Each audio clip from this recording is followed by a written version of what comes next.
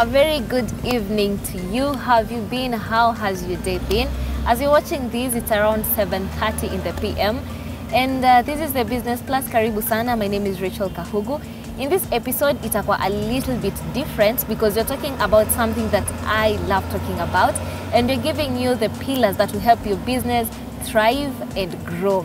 And today I am with David Mwangi, the manager of Cyprus Park. He has been in the business industry for a long time, especially the hotel management. So kitaka mambo ya hotel management, pia this is the place to be. But today we'll be talking about the pillars that will help your business to grow. Whatever business you're doing, large scale, small scale, this is the place to be. Karibuni sana, and ukitaka kutuongelesha ni pale ndani ya MBCI TV Facebook page. Kwa comment section we'll be getting your feedback. Hello. Hi. Karibu sana.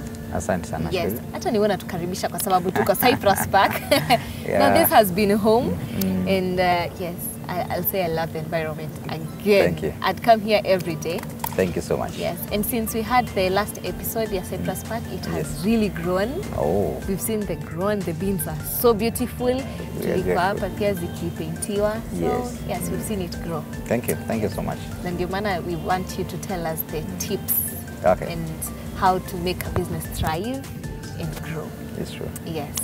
Thank you so much. Yes, and I want to say hi to all our viewers. And it's nice to be back here in Business Plus. Yes.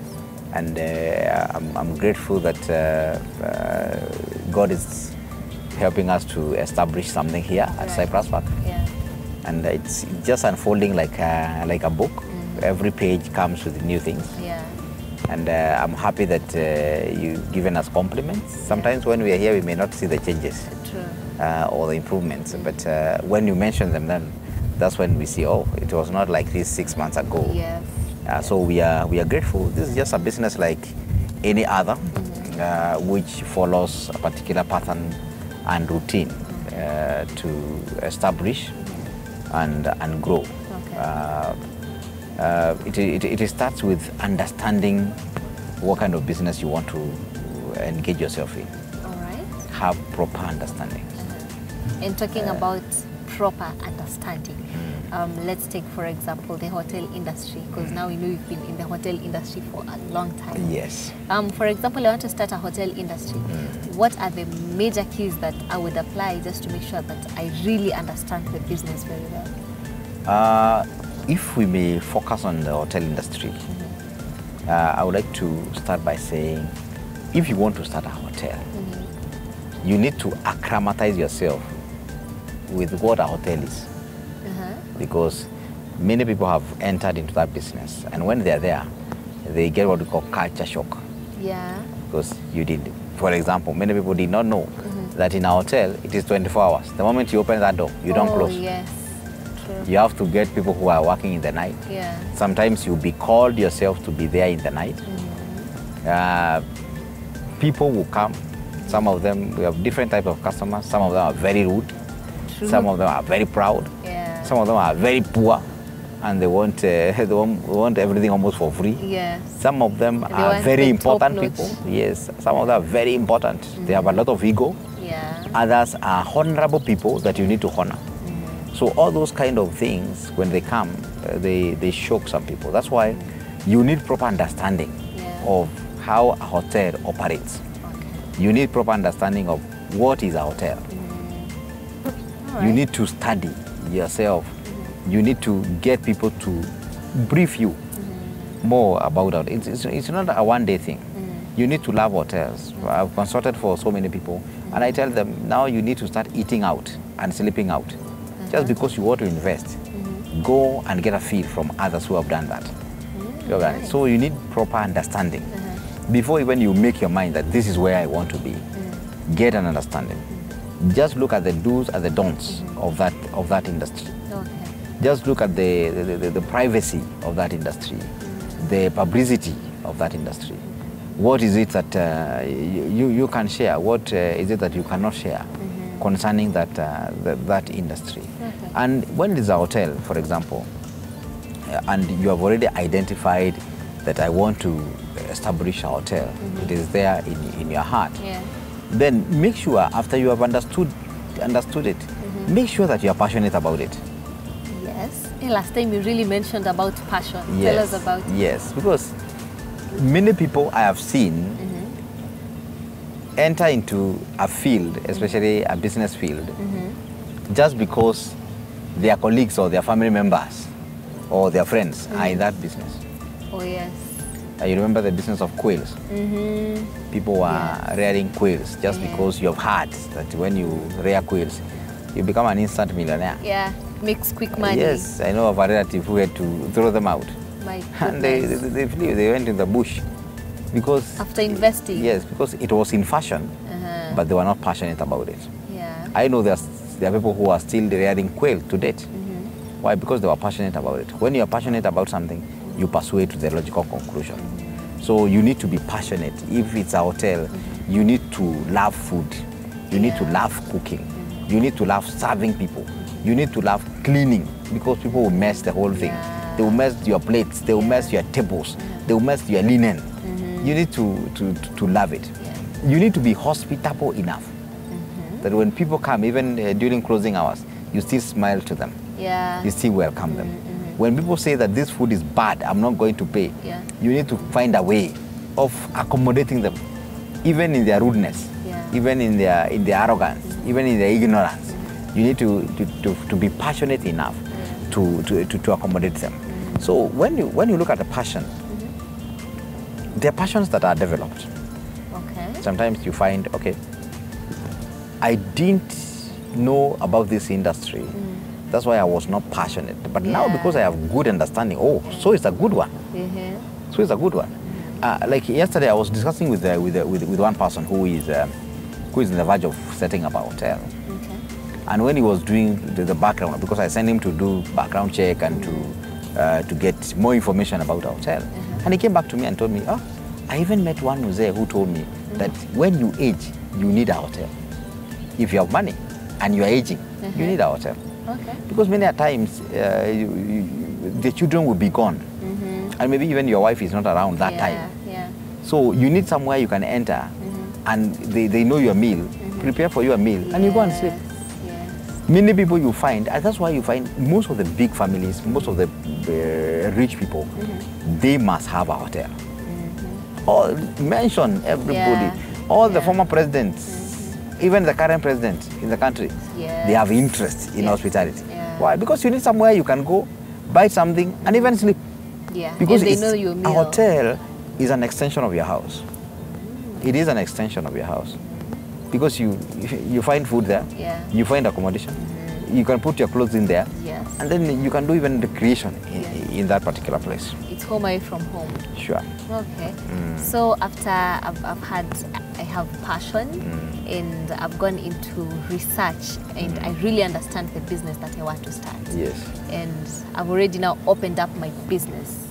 So how do I go about it? And even before you open, now you have done your research, you're passionate about this, what I want to do. I want to establish a hotel. Then you need to know where are you establishing it. Oh, the location. Yeah. Okay. Because location matters a lot. You may be having a very good product, very good hotel, but in the wrong location. Wow. People will not come.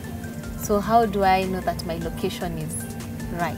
You look at the product, you look at the hotel I want to establish is a category this or this. For example, if you want to do a 5-star hotel, you cannot take it to my village. True, the people I'm targeting. Because who will come there? Even those who are coming there, will they be consistent enough? Yeah. So when you're establishing a hotel, you must establish it in a line of a particular target. So that location matters a lot. And that's why location and perception goes hand in hand. Okay. For example, I don't want to mention names, because if I mention a place, people may think that I'm discrediting that particular place. But let me just do internationally. You want to go and invest, like now, and you want to do an international investment. You want to do a big hotel. You have even $100 million. You want to invest in a big 5-star hotel. So if you are looking all over the world, you will look at where is it that that place, the location is safe, the location is convenient, the location is accessible. So you compare, for example, if you want to compare a place like Mogadishu or Kismayo, would you compare Kismayo, Mogadishu with Nairobi? So most likely people will say, okay, Nairobi looks a bit stable than Mogadishu. Or look at what is happening now in Khartoum. So people would look at those locations and say, this location, it looks good, but most likely I'll burn my fingers in this place. So you need to understand the kind of business you're establishing and the place you want to establish it. It's very important.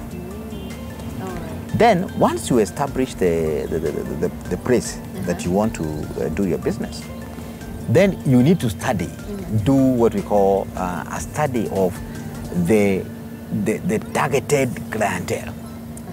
For example, in a hotel, it goes in layers. The first layer for a hotel, the first layer is the local. Who is your local market that can support? And COVID taught us this. That you need to have a local base that supports your product. In Kenya here, we survived COVID because of the domestic market.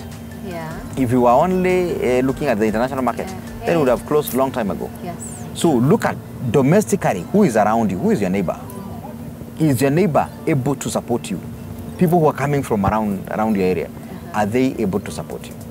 Very important. No support, for example, for, let's use another industry, from a small business, for example, I'm selling bags and clothes and shoes. So for the people around, how are they supposed to support, or what am I supposed to look at? You need to look at their spending power. Let's concentrate in Nakuru here. You want to sell bags, you want to sell jewels, all those ladies things. You need to look at where the concentration of ladies is. Then you need to look at what is the spending power of these ladies, so that you know the product you're bringing them, they will afford. For example, if you go to, let's say Nakuru is divided into different sections. Let's say if you come from around Posta, from around KCB, where we have taken in, coming all this way, it looks like the west of Nakuru. So if you come all the way to West Side Mall, if you want to set up a shop at West Side Mall, the kind of clientele inside West Side Mall is a middle upper. A middle upper. So, for example, if you go and open a very nice Mutumba bed and put it on the floor of West Side Mall, most likely they will not buy. They will say no. But when you do this other high end, they'll buy. But now, if you want to open a high end and you go to bargain line, toward Kingdom Seekers there, so that's a different market. You find that when you do a very nice Mutumba bale there, in a day, you can sell it all.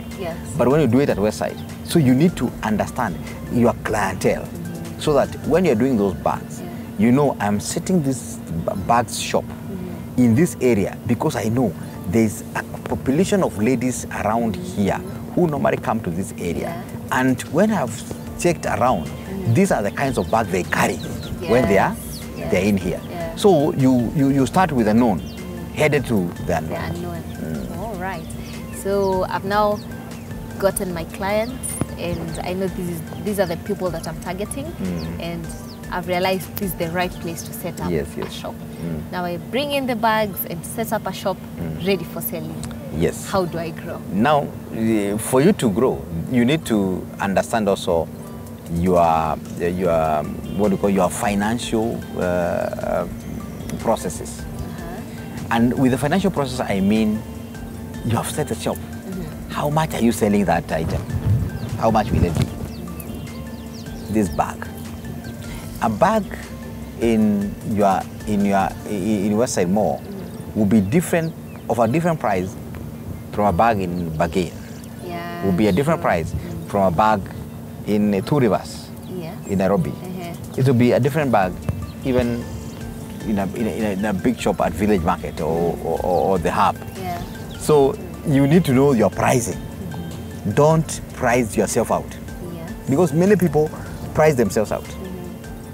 I've seen even in hotels. Yeah. You build a small, beautiful hotels, and then you skyrocket the price. Yes. So people will look at say, you are good. But too expensive. This is not, when you look at the location, the product, and the target, no. You have outpriced yourself. So you need to get the right price. Then once you get the right price, then you need to go to the next one. You ask yourself, who know that I am here?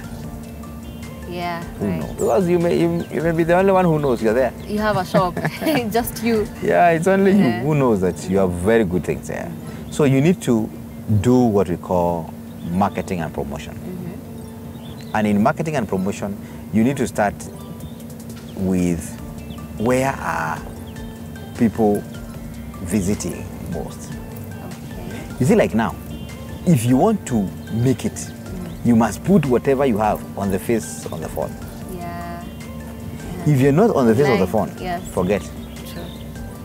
If you're still doing those letters, through post box. I've opened a shop. Yeah. People will ignore you. Yes. So you need to get where traffic is, and that is where social media plays a very big role. Yeah. Media houses plays a very big role. What people consume, what the eyes see. Yeah. Look at where the eyes of many are, and make sure that you have your product there. Okay. And we have a lot of platforms, a lot of online platforms, a lot of social media platforms and pages. And that's where now you align yourself with influencers. For example, when we opened this park, we looked at very serious influencers, people who are following, just to invite them here. Come and just ride quad bike here. Yeah. We had Maina Kageni riding this train. Yes, the and train. Yeah, train and carrying people around. Yeah. We had Dr. Ipiana when he came to Minnesota in Nakuru, just here to come and ride this train. Yeah. So those kind of things, because they have a following, they have a big following. You consume their following. Yeah. So you get where there's traffic of people. Yes. So when you have opened your bag shop, then you need to know what are these kind of influencers, these ladies who do those bags, who carry those bags. Yes. You need to get them. Sometimes you may even need to give them a bag for free. Yes. Just to take a photo with that bag and say, oh, very nice shop, a very nice bag shop that I have here. So you need to do that, a lot of publicity and marketing and advertisement. Okay. Then after you have done that, then because now you're ready, business is coming, you need to tighten something we call business processes. Business processes. Yes. And these are, how do you recruit your staff? Do you just get somebody from the village just because you want to help them? And before we get to how to recruit our staff, at what point do I know that now I need to get staffs or employees to help me at a business? It is after you've conceptualized the idea and you know what you're setting up. You started the hardware part, you're setting up the shop. That is when you know, oh, this one requires a particular person, particular type of a person. So that is when now you say, okay, this person, where are these kind of people found? And that's where we start doing what we call benchmarking. Because you'll not be the first one to sell bags. Yeah. Look at those who have sold bags before. Where have they gone wrong? So you don't just sit and decide, let me just get 2 people and employ them because I want to help. No. You look at the volume, the volume of business and involvement that is required. Sometimes you find a very busy place with very few people, depending with the setup. But you find a place that is big like this, so you need several hands. There, this corner, this other corner. But you find someone, a shopkeeper near tu peke yake kwa shop, and they're still pushing sales. Because he can manage. Yeah. So you can only be as good as the people you have. As good as the people you have. So every vision is driven by people. Not necessarily the vision bearer. By the people. The people who are there to push that vision. Those people are very important. That's why an employee is a critical component of your success. most of the time, businesses don't close because they were bad. Yeah. It's because there was a mismatch, mismatch between the vision and the people who push that vision. Many people come into a company and they start pushing their own vision, which is not the original vision of the vision bearer. Yeah. And because of that, there is always a tag of war, there's a tussle. The vision will be saying, no, this is not the way plan. So employees are very critical. And getting good employees will guarantee you a good future of your business. Okay. So get them right. So how do we get the right employees? By, you started by understanding the business. When you've already understood that you want to sell bags, then you need to know what kind of people can sell these bags very well. We say in hotels, we are service industry. Yes. The people you put in front of people or guests, they must be pleasant. They must be good looking. They must be hospitable. They must have smiling face. Yes. There are some people when you put in front of guests, even children will cry. Yeah. Children who come there, they will cry. Yes. Because they look as if they want to beat these children. Yeah. So you need to get to know this is my business, and the person who can fit in this business. This one. Why is it that airlines get very cute hostess? For you to go to work in an airline as a hostess, there's some minimum, what do we call? The bare minimum. Yeah, the bare minimum qualifications. Yeah. So which is the way you present yourself. They can easily go into any bush and get someone who will come and work, who will scare people in the whole flight. Yes. True. Yeah. So you need to be sure. There are some people also who you put in the front of the business, and others you put them in the back of the business. Okay. Because there are some people who are not talkative at all. Yeah. They don't even talk. They don't talk. Yeah. So you can't have them in front of the guests. No. Yeah. They are boring. True. And they are good people. They are good-hearted, but boring. Very boring because Very they boring. don't talk. They don't even talk. Yeah. They can't even communicate. I entered into a place not long ago, and when I got there, I asked a question, and they conversed in their mother tongue. All of them. Really? And I could not hear what they were saying. So then I was wondering, why were they put in front of the office? Yeah. So it is very important to choose the right people for your business. For your business. All right. So apart from now the employees, I have my employees already. I know the business is already running. So to keep the cash flow, because we know in a business, it's the cash flow that determines how the business will grow financially.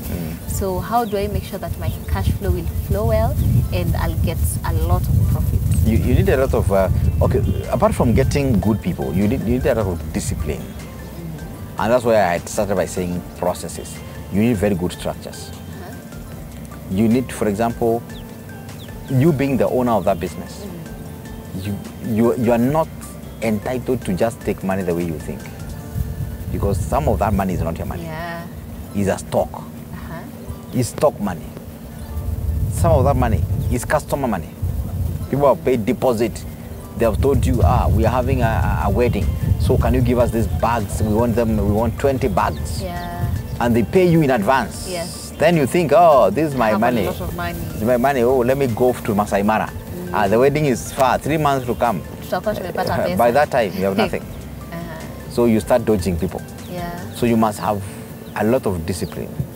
You must have very good processes, financial processes, procurement processes, even HR processes. Because labor is money. When people come into your company, they are working and they're just there. So they are eating into your labor, into your cash flow, and they're not helping you.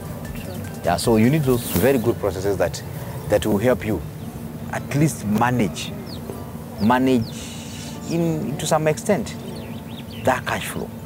Make sure that at the end of the month, when you balance the finances, then you can be proud and say, okay, we are doing well. It's making some sense. All right. So I had another conversation about a lady who's very introverted, and she wanted to start a business, and it was a hotel. It was a hotel business. Okay. And as you've said, you went into somewhere. Let's just say it was a hotel. Yes. And these people are just talking in their mother tongue. So, for example, this lady who's an introvert. Yes.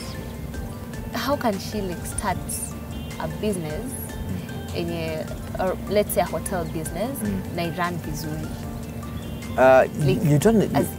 You don't need to be there to feed every gap.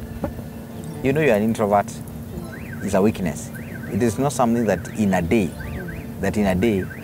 will you graduate from an introvert to an extrovert. True. So once you understand that this is my nature, this is who I am, then what you'll do is that you get someone else to feed into that gap. There's a lot of good work that is done by introverts, especially in the back office. They may not be good in public speaking, but they be very good in books. Very good in books. So get someone to help you. Get someone to stand with you and cover your weaknesses. Someone who's extroverted. Yes, get someone who's an extrovert who will stand before men and do the speaking. Okay. So who you are as a person, if you're introverted or extroverted. In fact, unaweza kuwa extroverted, but the business you're doing needs an introvert. So what you do, you just bring an introvert at a stand-in for you. So who you are as a person doesn't stop you from doing any business. Just find a way that you can do that business. It's true. It's true. So as we wind up, what is the best advice, or what is the advice that you'd want to give a small business owner, maybe mtu mwenye ameamua kuanza kuuza smokies mahali na anataka biashara igrow, or just a small business owner mwenye ndio tu ameanza? What's the advice that you'd give that person? My advice is give it a try. You will never succeed if you don't try. True. Just try. Just make sure that you have good understanding of what you're doing, so that you don't put all your eggs in one basket, but understand it and try. If you're doing smokies, you don't need to go and buy the whole company, whole smoky company. You don't need to go. You only need to start small, because the Bible says we should not despise the humble beginnings. Start small and graduate. Gradually grow. Don't fall into those competition things. Just because your friend who started 10 years ago is doing this, is riding this, then you want to be there in 1 year. No. Just know there's a process. Sometimes people call it delay. I call it process. Yes. Make sure you are well processed. Because when you are well processed, then you'll be easily consumed. Whatever you're selling will be easily consumed and will be easily liked if you are well processed. And you will know it. Because many people that are well processed, you will see them. They are confident, they are eloquent, and they are competent. When it comes to their area of influence, once they open their mouth, then you understand this content. This is content. Why? Because they are well brewed. It's just like wine.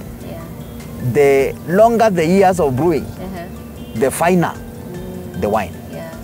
So allow time to process you. Educate yourself. Improve and upgrade yourself always. Because there is still another version of you that is inside, that is yet to come out, that the world is waiting for. If you remain in one version, it's just like an application in a phone. If it remains in one version, it will become obsolete. So keep on upgrading. Have to upgrade. Upgrade. Wonderful. Upgrade. And I've loved what you said, that when you're well processed, you'll be well consumed. So you have to let time process you. It's very important. Give it time. Start from where you are. We've always said, start from where you are. So today, whatever business you're doing, today you have the tips and you know what you're supposed to do to let your business grow, to let your business thrive. So yes, I'll be waiting for your feedbacks after some time, after 1 year, 5 years, 10 years, to come and tell us that tulisikiza Mwangi and now our businesses are growing and well thriving. So we've had Mr. David Mwangi, the managing director of Cyprus Park, and also he has done a lot of business, especially in the hotel industry. Now you know what to do, and yes, we've had a whole 30 minutes of Business 101. Yeah, so we'll meet you in the next episode of the Business Plus. Remember, we'll have a repeat of the same on Friday at 7:30 p.m. Till then, see you in the other episodes. Bye.